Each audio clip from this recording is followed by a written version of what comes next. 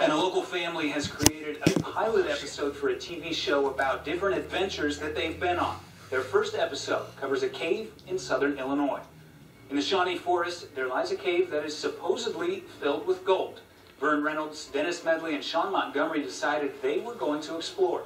Medley went as far as he could into the cave, but found that it has collapsed in several areas and is no longer accessible.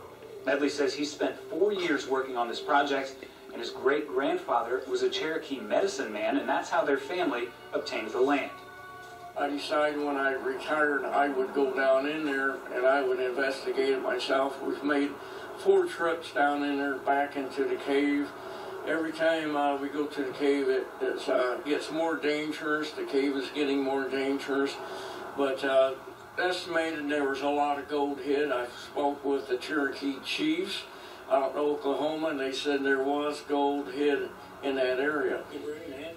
Director of the episode, Vern Reynolds, says they've turned it over to a company in LA that is currently looking for a streaming channel to premiere their exploration on. And we're finally getting to witness some live sports soon. Holden Cruzmark.